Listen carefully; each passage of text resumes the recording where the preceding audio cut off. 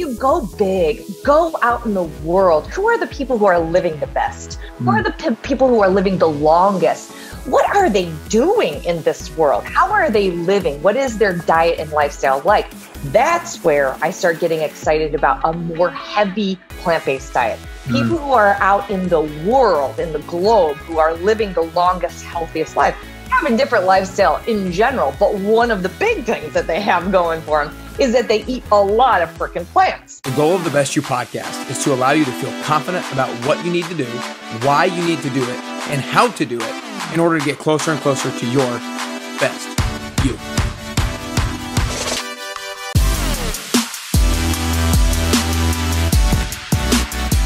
All right, what's up, everybody? Welcome back to Nick Carrier's Best You podcast. Today, I am super excited because I know we're going to have such a fun interview, but I'm super excited to be joined by the one and only DJ Blatner. DJ, I just want to start off by saying thanks so much for spending the time with me today. Thank you. I love the title of your podcast, Best You. Isn't that what it's all about? It's like not being the best somebody else, but like the best you. Yes. Exactly. Amen. You got it. You could have come up with the name yourself too. All right. Well, I'm excited to dive into a lot of, specifics about nutrition and things of that nature. But the first question I wanted to ask you was, what's something that maybe you used to think was true about proper nutrition, but over time you realized that it is not actually true? Okay, I can answer that in a million ways, but I'm going to answer it true to theme of today, being the author of the Flexitarian Diet, more plants in your diet. Back in the day, before I really knew, I thought it meant to just buy boxes of things that say plant-based chick nuggets, plant-based burgers, plant-based meatballs. And then I thought, oh my gosh, I'm plant-based. But no, that's not right. And so actually that's one of the reasons why I wanted to write a book about, how to be more plant-based using a real whole food. So not just doing packaged things that say plant-based on them. Yeah, exactly. And, I think, plus, here's the thing. If you want to go way back, I grew up in a household that was like low fat. We did like the low fat thing back when that was a craze. And when I was in college, I was rollerblading because I am that cool, And I am so good at it, by the way. But anyway, and my foot broke in my skate. And that is when I was like, whoa, I think I need to be studying nutrition, because if you just follow fads, if you just follow things that are hot right now, like the low-fat diet back in the 90s, you can easily get malnourished, even if you're doing that fad right. So having a broken foot and a rollerblade really helped guide me into understand you can't just follow fads. Even if you do them well, you really need to know nutrition science. Yeah.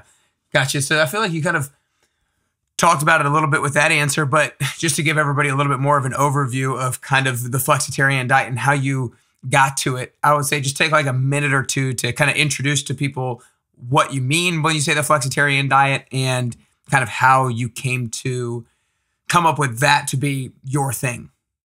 Yep. So flexitarian is the combination of two words, flexible plus vegetarian. Flexitarian. So there you go. You can see those sort of coming together. Flexible, vegetarian, flexitarian. And so I came up with it because I would go to a Cubs game and eat a hot dog. And I would sneak a pork chop in a closet because I was trying to be this vegetarian and I was doing such a bad job. I was a bad vegetarian. Okay. I would eat Thanksgiving turkey with my family and I would feel bad. I would feel bad about all these times that I was, having fun, but also sort of eating meat and claiming that I was this vegetarian. So back in 2003, being this bad vegetarian that I was, and I had studied nutrition, by the way, and I knew that plant-based was the powerful way to prevent diseases and longevity and all these things. So that's why I was a vegetarian. I had an intent to be as healthy as I could be, but doing it such a bad job. And then 2003 comes around and I see the American Dialect Society nominates the most useful word in the English language in 2003 as being flexitarian. And I thought to myself, oh my gosh, like this whole like light just went up in my eyes. And I was like, this is what I am. I'm not a bad, lazy vegetarian. I'm a flexible vegetarian. I'm a flexitarian. And so for years, I would basically go to Amazon and bookstores looking for the flexitarian book on like how to be a flexitarian. And then it was one morning at about 2:30 a.m., I shot out of bed and I was like, it's me. It's me. I'm the one who's supposed to write this book. So I wrote a little quick note to an agent that I found in somebody's book forward, thanking their agent. So I cold emailed an agent and I said, I have this pretty amazing idea and I think it's important to get in the world. And about 15 minutes later, she emailed me back and was like, yeah, I want to rep you. Let's get this book going. So, you know, it's been very much a personal project for me. It's like claiming that, you know, if you want to eat plants, but you want to be flexible about it, there is a way. There is a home base and it's flexitarian. Yeah. So before kind of diving into more of the specifics and the nuances of the diet itself, I want to get a little bit more information on you. So, you know, you were a sports nutritionist with the Cubs for about 10 years. So at what point in your journey was this time where you wrote the book? Were you still with the Cubs? Had you already stepped away from that? Or kind of in your career timeline, when did it go from I work with the Cubs to now I'm doing my own thing? The book was before the Cubs. So I got the Cubs job because I was always on TV and, you know, they just knew of me. But the book was before that. It was really like my first big thing that I was doing a bunch of media. And so I was able to pitch this book out to the media friends that I had made. And yeah, I mean, it was not as popular as you would think right when it came out, because even like my friends in the nutrition field would be like, is this like where you bridge yoga? Is this like flexibility? Is this like, what is this? So, you know, over the past, you know, since it actually got released in 2009, the word familiarity, the research on it has just been growing. So, and then when you worked with the Cubs, is this the kind of the diet that was coached to a lot of the players and the athletes?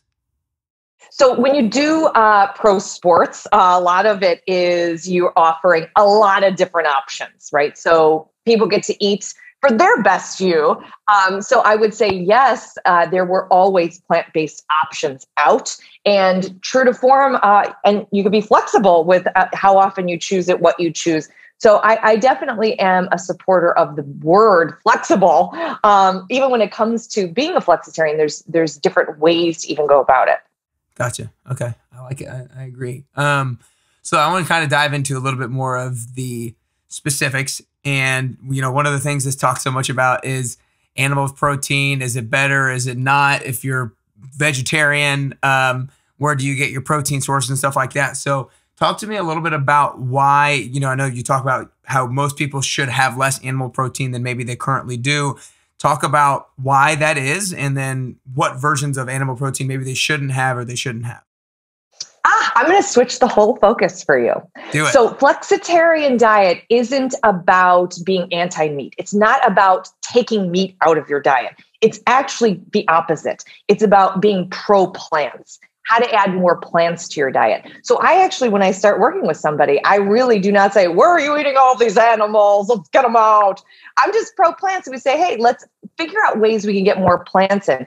And if sometimes that means eating a little less steak to eat a bean burrito, if sometimes that means making your stir fry without chicken and making it with edamame, if sometimes that means, you know, giving up a lunch meat to do something like a chickpea salad, that's great. So it really is very, very different from a typical vegetarian style where you do talk to the author and they are saying to you, yeah, get that meat out. It's like, no, that's not what we're about. We're just about saying, hey, where you can think about some swaps here and there.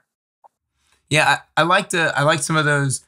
I want to see if you can maybe come up with on the spot a few of those other examples of where people can switch it out, because I think a lot of people are looking for strategies of like where and how really how can I be getting in more plants to my diet. So get maybe a few more examples, maybe like on the go or like quick examples. And I feel like that's a lot of times the most difficult for people to get plants in when they're trying to get something quick and easy?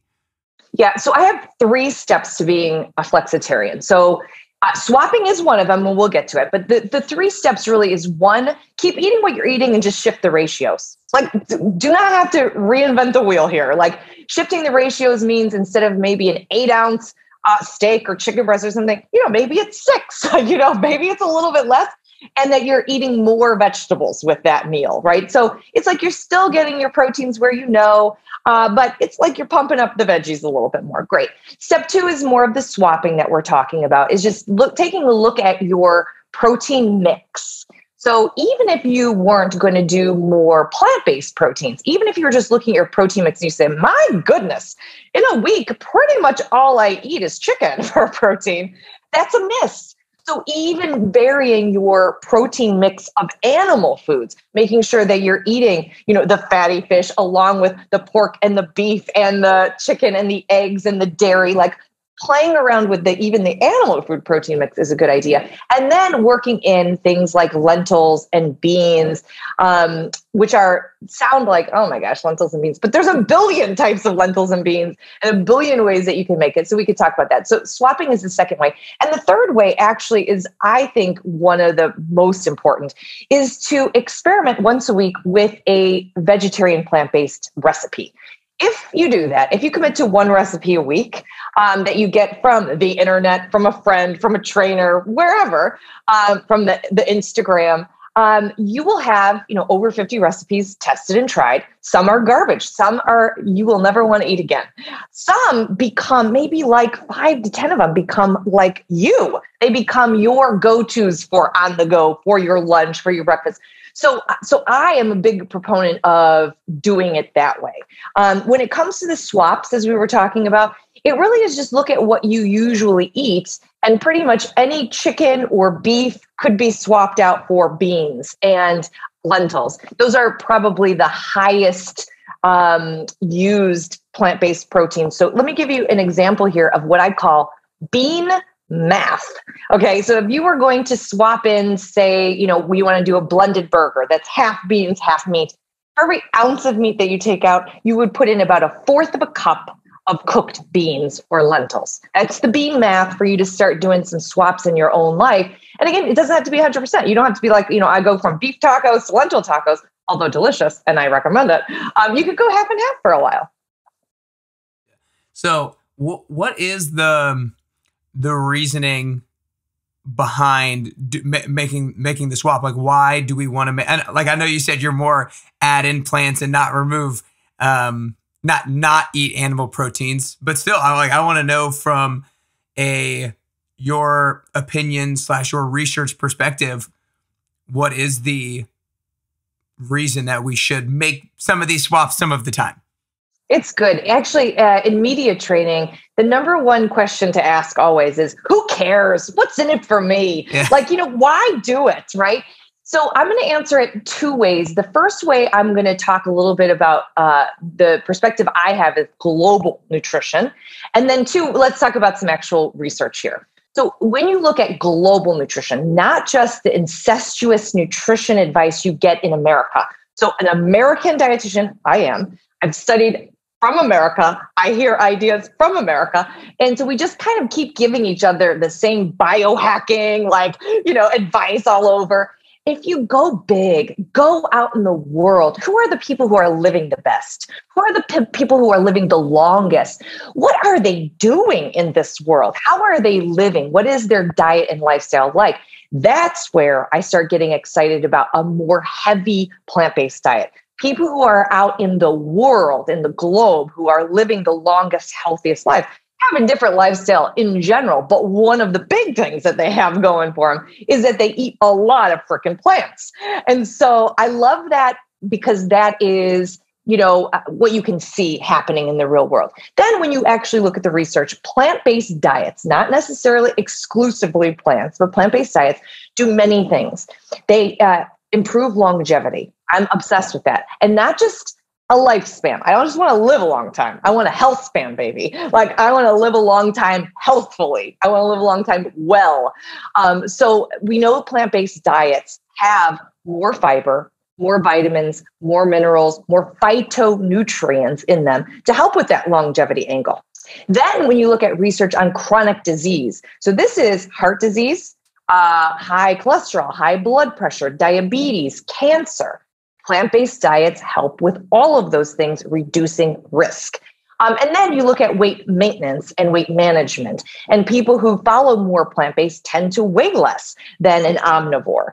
So for those reasons of global nutrition and research, it's exciting. And again, I get intimidated personally by hearing plant-based because I'm like, whoa, I feel like that's aggressive. Like, what's happening here? That's why if you just plop that word flexible in front of it, we do know that you can be flexible. You don't have to eat exclusively plants, only plants. You can eat mostly plants and still have all of those benefits. Yeah, that's awesome. And I especially love that first one because I feel like that's one thing that a lot of people don't like talk about or think about as much in regards to like, let's look at other people around the world and who's living the best, who's living the longest, who's living healthfully the longest, like you said, and let's see what they're doing and try to model that to a certain extent. So with that said, where are people living the longest healthfully, and what are some of their lifestyle differences, maybe nutrition and maybe other words that otherwise that maybe we can start to implement? Well, if I get on any awards, like the Flexitarian Diet wins all sorts of good diet awards. And who am I always neck and neck with? Who are we always in competition together with? The Mediterranean diet, which, by the way, I mean, are basically the same. Flexitarian diet and Mediterranean diet are practically the same. So no wonder why we're always on these lists together. But that is who people living in the Mediterranean tend to be the people with the longest health spans. And to your point, it's very much a flexitarian type plant-based diet. There is probably a little bit more of an emphasis on healthy fats, although they are in the flexitarian diet. Really, the glugs of olive oil that we all hear about, right? The more fatty fish, the smash plus T fish, like the salmon, the mackerel, the anchovies, the sardines, the herring, the tuna, all of those things, the nuts and seeds, all of that still in a flexitarian diet, but probably more emphasized in a Mediterranean diet. But what do they have in addition to their diet? They have awesome exercise, right? They have awesome exercise. That is not just an hour class 4 days a week. Like, it is a freaking lifestyle exercise. They're walking to the market. They're walking to work. They're doing walking, during the day for just like getting fresh air. So it's like they have a cool sense of lifestyle fitness, which I think, we don't. Yeah. We don't in general. And they have a very relaxed relationship with food. They eat real food, but they also do it with others. They have a lot of socializing around it. Focus on that sort of real food thing. Not like, oh my gosh, people are coming over, I better warm up the pizza rolls. It's like, it really is like putting olives out on the table and the nuts and seeds and, veggie trays. And it's a romantic relationship with food and not so judgmental as we are here in the US. I romanticize it, but it is, so much of it is true. And then you look at the just portions in general and the style of eating, it's more relaxed, it's more romantic, it's chewing and enjoying your food. It's actually sitting at a table, eating from a plate and enjoying your food, as opposed to, US, it's like, I'm in the middle of an email and I'm shoving my lunch in, or like I'm standing in the fridge. Oops, I guess I just ate dinner standing in the fridge, Yeah, no, I mean, honestly, like when you just said that, I was like, when people are asking me about advice on like, what are some like good on the go options? Because I'm always eating on the go. I think the first thing isn't trying to give them some options. The second thing is like, why are you always eating on the go? Like, why can't you just sit down and like be in some peace and quiet and eat a meal? So I think that was pretty eye-opening for me. And then the thing that I love that you said that they do is that, have a more relaxed relationship with food. And so that just had me thinking, how can everybody has such an uptight relationship with food? I feel like nowadays, especially in America, what are some things that we can start to do to relax that relationship? Yeah, I think thank you for doing the call out on the piece of advice I give for most of my clients that I see is called table, plate, chair. Is basically like, listen, all you need is three things to really eat well. If you have a table, plate, and a chair, you're pretty close. You're pretty close. Because, like the standing thing or eating while you're on a computer or, walking down the street or whatever. The first time I became aware of this style of relaxation around food and sort of the mindful single tasking of it is when I first did my first trip to Europe, and I was going to go get a coffee on the go. And there was no option for somebody to pour me a cup of coffee in a cup and walk. If I wanted coffee, I would stand with the locals, drink the coffee, eat the little cookie that came with it on the plate, and then I'd go about my day. And I was like, who are these people? This is amazing. So I actually think the first step is really to let yourself eat when you're eating, single task. And even if that is 5 minutes, if 5 minutes more than you used to do, I think that is a beautiful way to look at what you're eating, taste what you're eating, and then move on. And then, do the deadlines, do the emails, run to the meeting, whatever.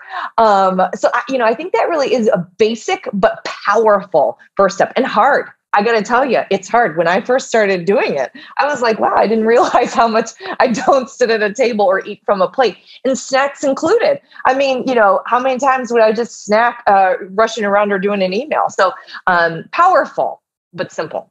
Yeah. Oh my, like that. I was table, plate, and chair. That's awesome. It's like if more often than not, if you can have, everybody talks about, flexible, people say 80-20, if you can eat 80% of your foods with the table, plate, and chair, you're probably going to be pretty good. Yeah.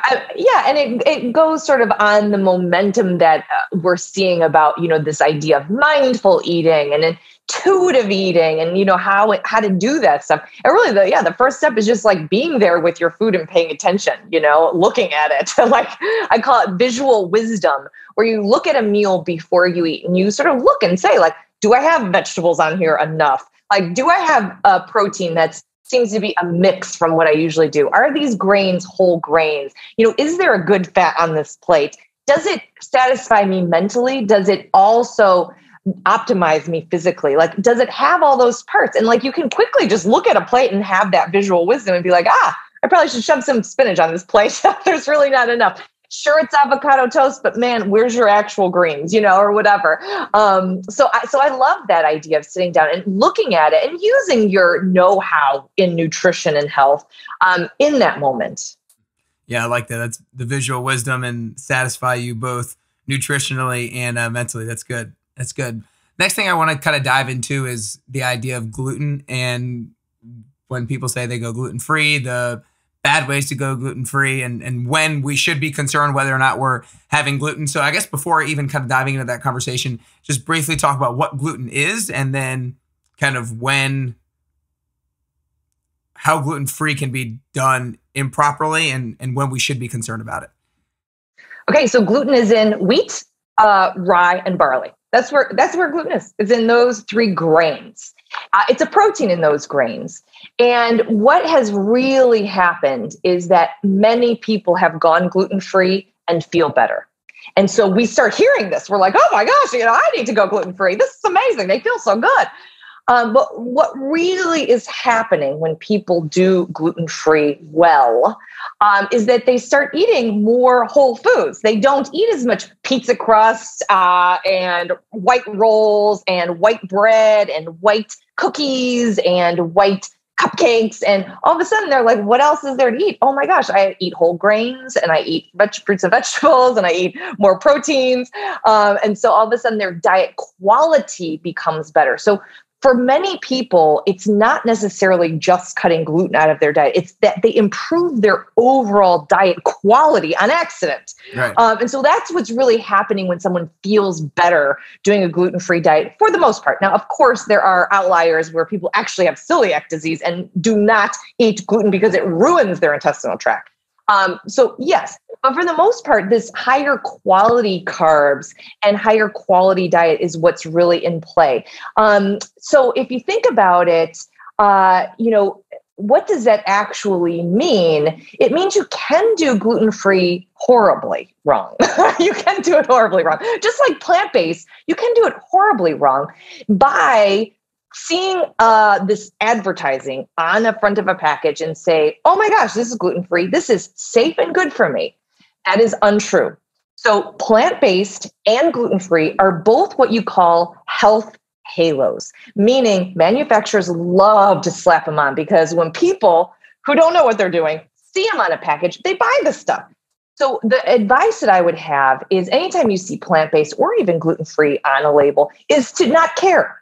Flip it over and look at one thing, and that's the ingredient list. And if you see quality carbs in there from whole grain oats or from sprouted grains, even better, then you're like, oh, okay, this is actually made out of food. And it's not just a bunch of gums and rando starches that are claiming that they're plant-based or gluten-free.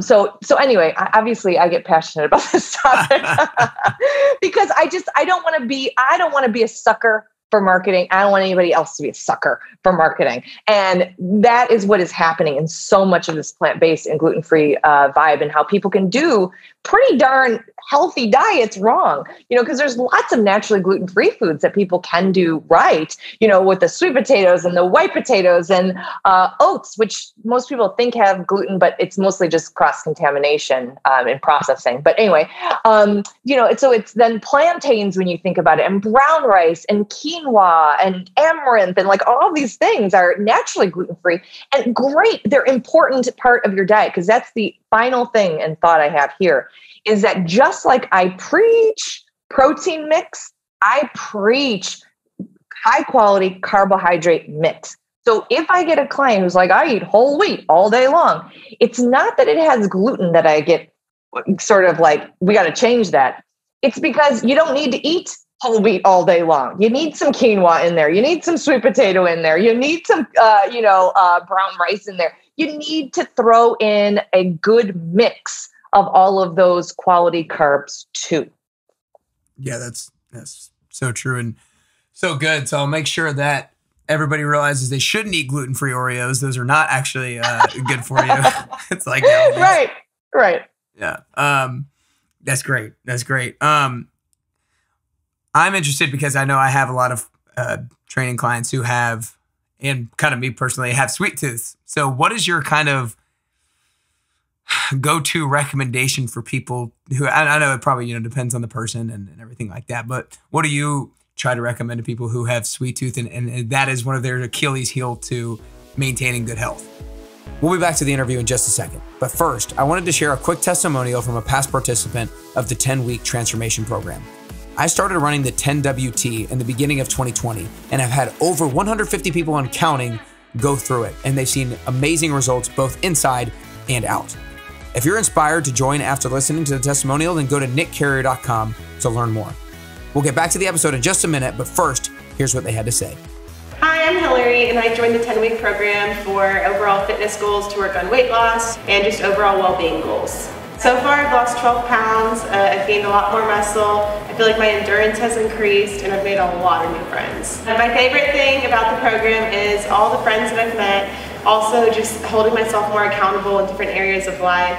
I feel like I've improved in nutrition, fitness, and just well-being. You should join the next 10-week program. Well, so many, like you said, there's so many factors here. One thing that I do a lot of time is just make sure that the person is actually eating enough and on schedule. Because sweet to our human body is a quick energy. And so I think to myself, like, why is this person's blood sugar low enough that they are seeking, their human body is seeking quick energy? So I make sure that they're eating enough and on schedule, and that their meals have the right visual wisdom ratios, right? That there's protein, enough of it, that there's whole grains, which are so important also for regulating the sweet tooth, because so many people cut out carbs and then they wonder, why is my body craving carbohydrates? And it's like, well, if you eat the good ones during a meal, right, you are less likely to crave the quick ones later. So making sure meals have that protein, they have the whole grain piece. You're not just cutting it out all the time. They have the lots of bulk with fruits and vegetables and good fats to sustain you, 3, 4, 5 hours, 6 hours apart, whatever it is when you get hungry. So anyway, that's the first thing that I do with a sweet tooth, is just make sure those basic foundations are there. Oftentimes that's helpful in and of itself. Secondly is I really do encourage natural sugar through fruit. So I oftentimes see a pattern with people with a sweet tooth. They don't have very much fruit in their diet. And we're supposed to have 1 or 2 cups a day, just baseline, just for the basics. So I'll take somebody, once I do that first step, the second step is I say, okay, are we getting enough natural sugar in there so that your body gets the sugar it craves, but in a matrix of awesome whole food, fabulous, right? So then we do that. And then third, I oftentimes will take that fruit and try and make it into like fancy fruit desserts. Like the classic would be, banana nice cream, turning it into chocolate mint or mint chip kind of thing, or turning it into strawberry peanut butter, or turning it into, unsweetened coconut flakes and cocoa nibs, whatever. So taking that banana as the base of sweet and then playing with that. But I'm also going to say that I am notorious for my chickpea cookie dough.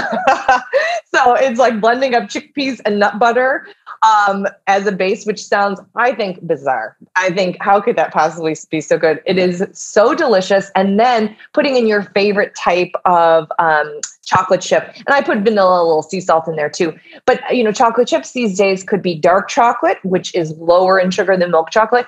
Or it could even be like stevia sweetened for somebody who's looking for, really a low to no added sugar lifestyle. But keep in mind, I'm using added sugar here because natural sugar is probably the problem most of the time. People aren't getting enough of it, of the good stuff. And so they're craving, more of the quick stuff. That was good. I think, like you said, if you have a sweet tooth, make sure you're eating enough and on schedule, getting in the natural sugars. And then I need to figure out what your, again, like more specifics with the recipe of that, something cookie dough. What did you call it? The healthy cookie dough? Chickpea. Chickpea, yeah. Chickpea, nut butter. And then, oh my gosh, like that to me, that sounds amazing to me. So I hope other people think the same thing. I'm going to, once we've stopped recording, I'm going to figure out exactly what you put in there. That's awesome. It's on my website. It's on my website. People love it. It is like a little cult obsession. Mm-hmm. Oh yeah. That's awesome. That's awesome. Okay. I think that one of the things that's really important is kind of identifying the recommendation, maybe differences for men and for women. And it's not necessarily blanket differences, but what have you, I guess, found that I feel from my experience with clients and stuff, nutrition complications are always a little bit tougher sometimes with women with hormonal balances and stuff like that. So what are some things that women need to be aware of when coming up with what they eat in their diet that necessarily men don't need to be as aware of, I guess? So you're right in terms of women and extra like hormone balance. We got a lot going on. But also men tend to have more muscle mass and tend to be bigger and taller. And so part of that, it gets tricky because that visual wisdom, men and women both need those same ratios. We both need a little protein on our plate, a little whole grain on our plate, lots of veggies on our plate, fat. But the trick for women is because we have by nature less muscle mass, tend to be shorter, tend to weigh less, it's smaller amounts. And not necessarily smaller amounts that you're starving, because that always backfires. If we know one thing, we know that hungry people make horrible decisions. So it's like you can't diet, you're going to binge eat. You can't undereat, you're going to binge eat. So it's like, but how do I stay in tune with how much to eat when I'm a woman, especially when, portions in America are so huge. You're around men who are eating a ton and then you're like, oh gosh. So it's not necessarily the change in what, it's really amounts that I have seen with women, and tuning in, using our intuition to figure out like what is the right amount today versus tomorrow, on this active day versus maybe a not active day. So it's like, it's also not a one size fits all, even within the person, that it's like, well, this is how much you eat today. It's like, you got to really pay attention. And that's why table plate chair comes into mind here too, is that it really helps you sort of tap in and listen a little bit more to the how much issue. Yeah, no, I think that's so true. And they have it difficult when you're around men, and we eat so damn much, or a lot of us do. And like you said, the portion sizes are just insane. I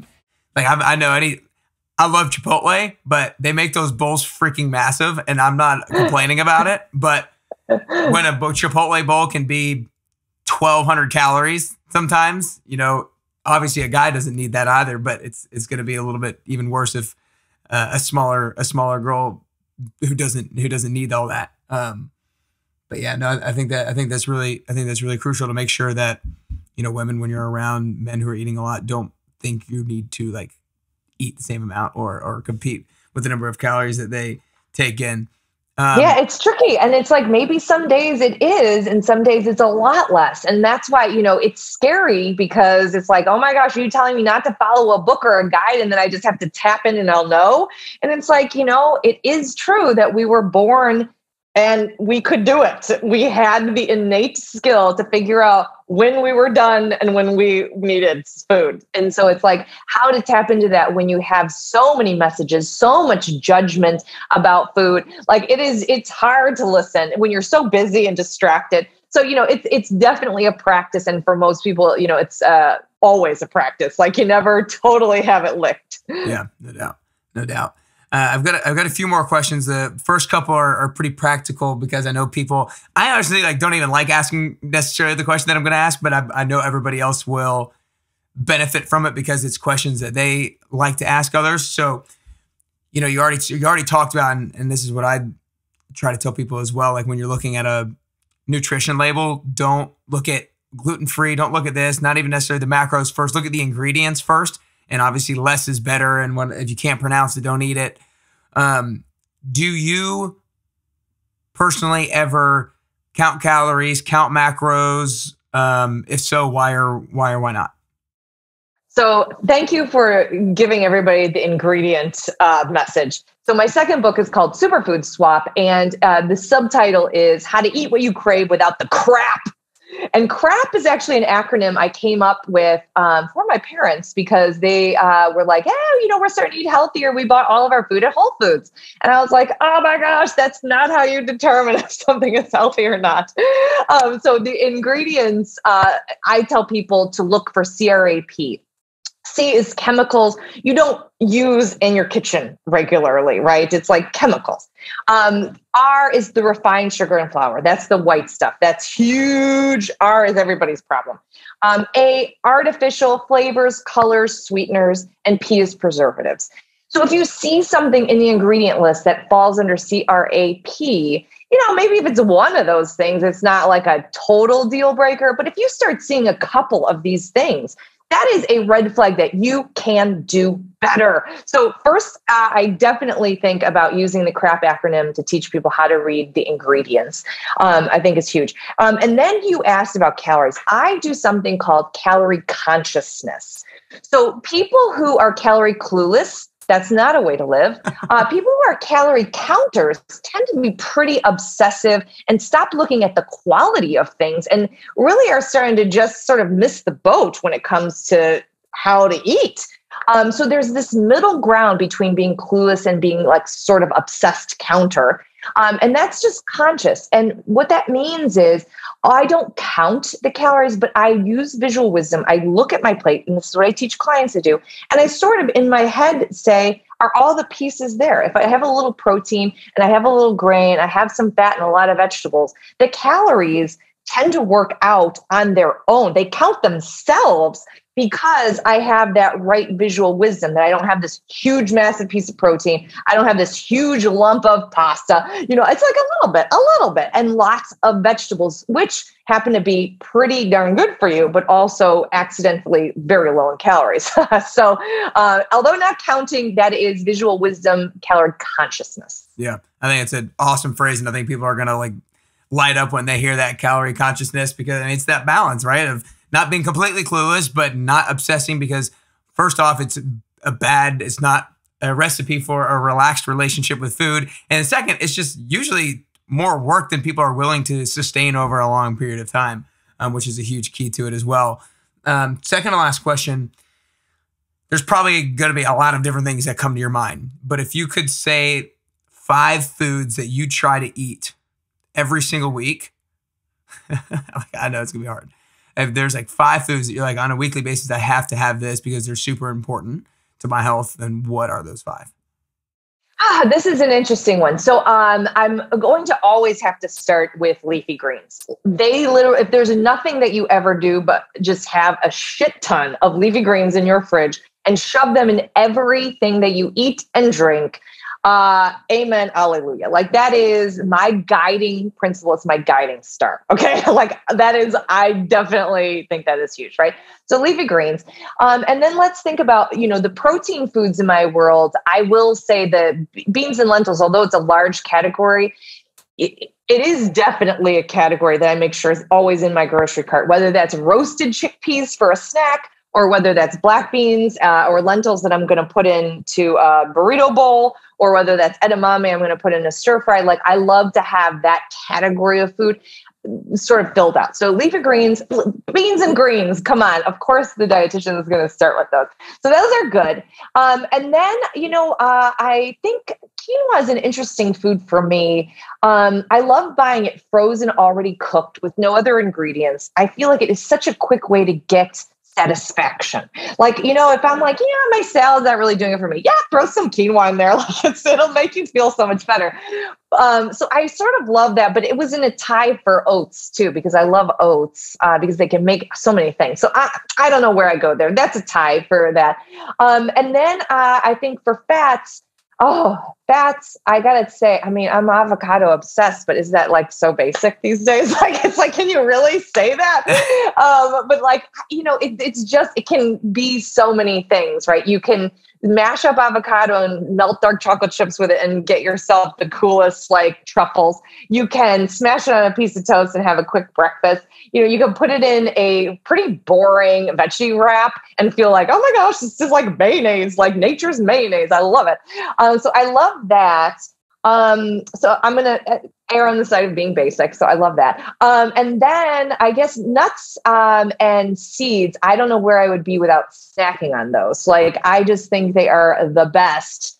And I include in that nut butters and things I just love to stick a carrot stick in almond butter. Come on, that's so good. I don't know where I'm at. I could go on, and I have so many love relationships with food. How many was that? That was 5. That was good. That was fine. That was perfect. No, I think that was great. That was great. And obviously, like you said, you're passionate about a lot of different foods. And I just know that a lot of people, so many of people who listen to the Best You podcast are fitness focused, and they're always trying to improve their nutritional habits. And I think giving practical stuff like that is really key. And I know everybody's going to absolutely love those. So before I ask the last question though, DJ, I just want to acknowledge you because first off, you're freaking awesome. It's been an absolute blast to have on. I know everybody has had, not just they've gotten a lot of wisdom, but they've had a lot of fun listening to you today. And I just love a lot of the different kind of intermediary pieces of advice or tips or phrases that you use, like the flexitarian. It's not super strict, but it's flexible and you can do these different things. I love the table, plate, and chair. I love the relaxed relationship with food. I love the calorie conscious, not obsessed or anything like that. So many of those things are just what people need to hear and not think that they need to jump to one extreme or the other with their diet. And so I just want to acknowledge you for giving that message to everybody. Thank you. I feel so good. You have made me smile and just boosted my self-esteem. Thank you. Good. That's awesome. Awesome. Well, I know everybody's going to want to go learn more about you and want to learn more about the Flexitarian Diet. So make sure you guys go follow her on Instagram at DJ Blatner and on the other social medias as well. And you can find her website at djblatner.com, where you can go find that chickpea cookie dough. I know that's where I'm going. Any other place that people should go learn more about you and get more info? Nope, those are the two hubs. Those are the best hubs. Awesome. Great. Well, last question, DJ, is that I think that getting closer to the best version of yourself is both a constant journey and a unique journey. I'm not sure if we ever get to that best version of ourselves.